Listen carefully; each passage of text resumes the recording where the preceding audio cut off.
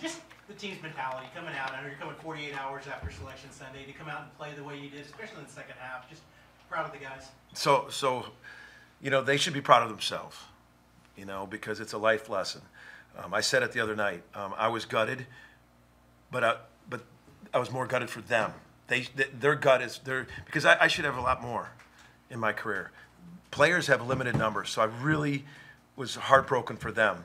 And then, it was really tough when they walked out of here, and we were literally just going, man, we got to turn around and play. And so we regrouped yesterday, and we just talked about it. We just talked about the life lessons of how you react when it doesn't go your way. That's what character is. And if we go down and don't play hard and lay an egg and we don't play well, that it's just giving confirmation that the committee can say, oh, we made the right decision. And I said, let's prove them wrong. Let's prove them wrong. That's the choice.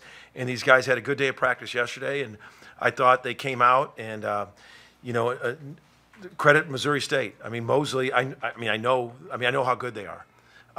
Dana did a nice job matching up zone and going man, and they were that defense. And I thought we got in a good flow and a rhythm. I thought Mo, Jordan Gowire, and Tanner were terrific in the first half.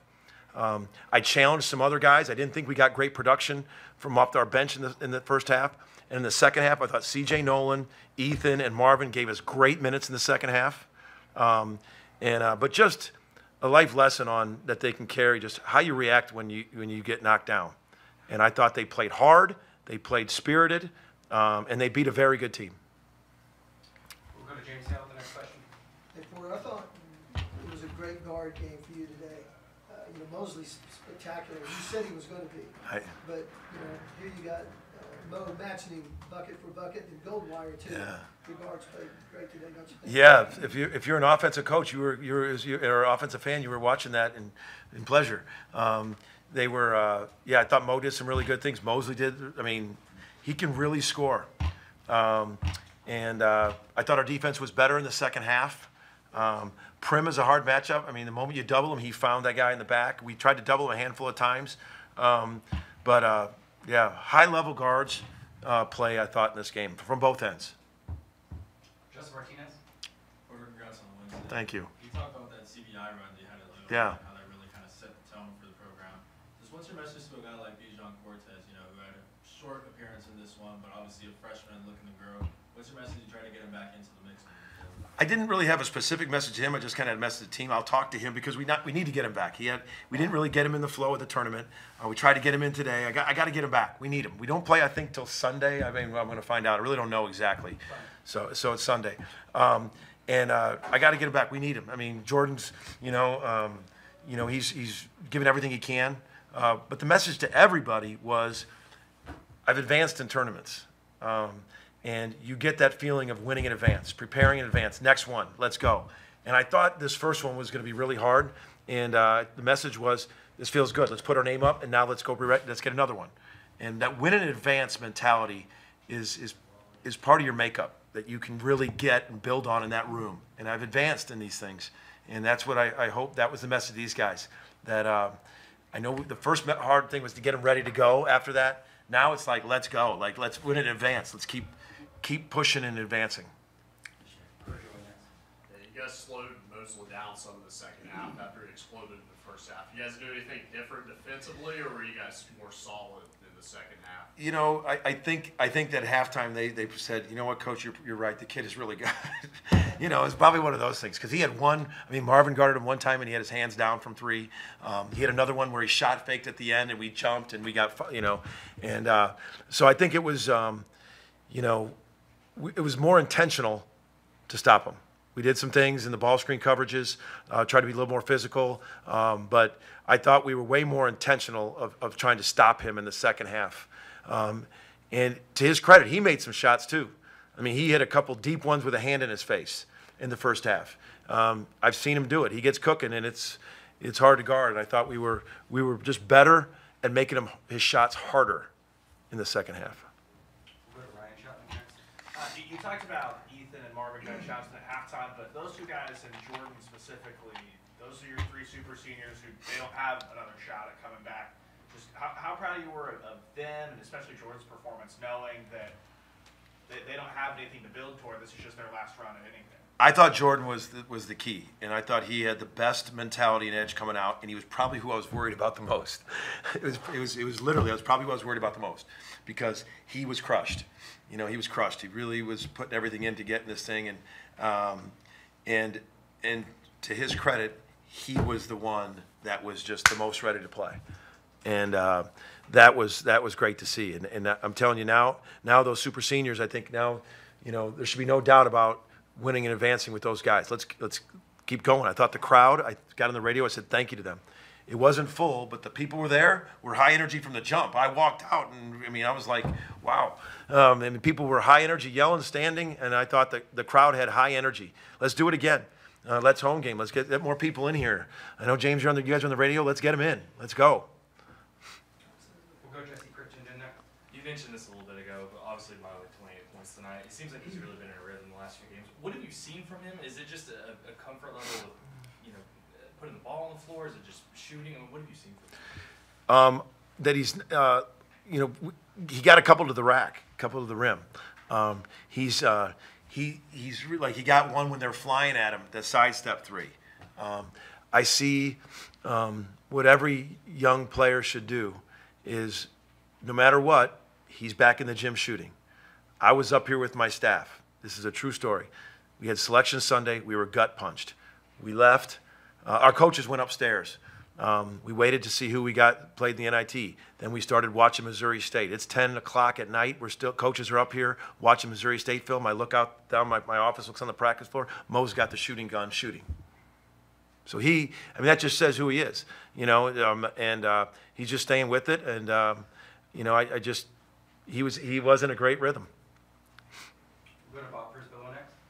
CJ Nolan played in the Big 12 tournament, but didn't really have meaningful minutes in terms of production. You take a tournament like this and you see what he does tonight. How does he build off each practice, each game here going forward? I'm going to really feed off that second half. I told him when he came out. I told him in the locker room just now. I think I've told him 4 times already. Great job responding at halftime. You know, because you know, he had one where he kind of migrated in and didn't box out. Then he had another one, a turnover, and then a defensive possession. And we talked about it. Man, I thought he had good energy. I thought he got to a bunch of loose balls. He got some defensive stops. He got a couple rebounds. Next thing you know, he got a transition. Then he made a cut. He was doing a lot of things, and we needed that. I thought he had a really good second half, and we're going to feed off that and build off that with him. We'll go to John Hoover next. Well, Porter, you've just spent 2.5 months in the Big 12 Conference, plus a trip to Auburn, Alabama. No disrespect whatsoever to Missouri State, but stepping out of Big 12 play to play in this tournament, first round game, was it almost like a relief? Defensively, there's not hands all over, you know what I mean? Yeah, you know what the thing about Missouri State is, it was just different. Like, we don't see a lot of teams. They went right away after 2 or 3 possessions. They went to a matchup zone, and then after about 15 seconds, they matched up man. We just don't see a lot of that. So, like, you're running your zone offense, and then it's man. You know, so we were doing some things just to keep cutting. We were trying to go to some man offense after that. So it was just different. The size of the bodies. I mean, I think Prim is really strong. Mosley's a high-level guard. Sometimes the things you see in the Big 12 is like 9 of them, you know, that level. But I thought Missouri State, it was different the way they played. The way they played that zone, it's tricky, and we don't really have much time to prepare for it. We'll go to Lee in the back right. Piggybacking off of John's question a little bit, you did step out of the Big 12, but playing against Missouri State, you're talking about yesterday how familiar you are with Coach Ford, and you played them so much. But in a weird way, though, was it almost like playing a team in the conference union because you're so familiar with both sides? You know? Yeah, there was a lot of familiarity. Dana played for me. I've coached against Prim and Mosley a lot, so there was a lot of familiarity with it, playing them. But there's also there's a respect for them. It wasn't like I didn't know. I had a higher level of respect, and I told our guys, you know, you got to be ready for Mosley. You got to be ready for Prim. They can really play. And, you know, that's Donovan Clay. Donovan Clay's 6'8". I mean, he's been an all-league player. He transferred from Valpo. So he's got a 6'8", long body. I mean, so I think the fact that I knew him so well and I talked to our guys, I was trying to get across that these guys, I mean, tough 8-1 matchup. I mean, you got a top 10 league in the country and then 2 seed in that league. And there's some veteran guys. So I thought Dana did a really nice job. of changing it up, doing what we can, and so just fired up for the guys to move forward. And one quick follow-up. I'm not sure if you touched on this. My mistake you have. But Jordan, is he doing all right? I looked like he was looking around a little bit. Yeah, so we'll see. I think it's not as much cramping this game. He did tweak his ankle, so you know, we'll get him back on the mend and get him going. So, you know, maybe it's good that we aren't playing until Sunday. You know, gives him a chance. So we don't know the degree of it. I think he's coming in. Is he coming in or is he getting ice? He'll be coming in. Okay, so I guess I know what questions are coming next. Hey, Jordan, how you feeling? One more, we'll go to John. You talked about the gut punch and the reaction Yeah. to it and all that kind of thing, and you also said the first one's the toughest in that situation. What do you expect now? You know, What kind of reaction do you expect from the team after that win? when I say the first one, I don't mean that the opponent's the toughest. I just think mentally it's the toughest.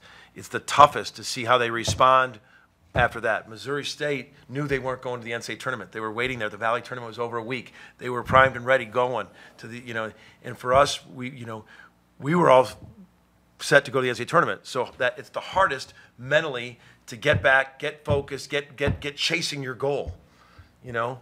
And that's what it's hardest. I know each opponent is going to be really hard. I know Colorado, St. Bonaventure's. St. Bonaventure is one of the oldest team in the country. Colorado's really, really good. They've had some great wins. So we know the opponents are going to be tough, but it was the hardest, in my opinion, under the circumstances to get them going. And now that I see how they responded, let's go back to work. Thanks, guys.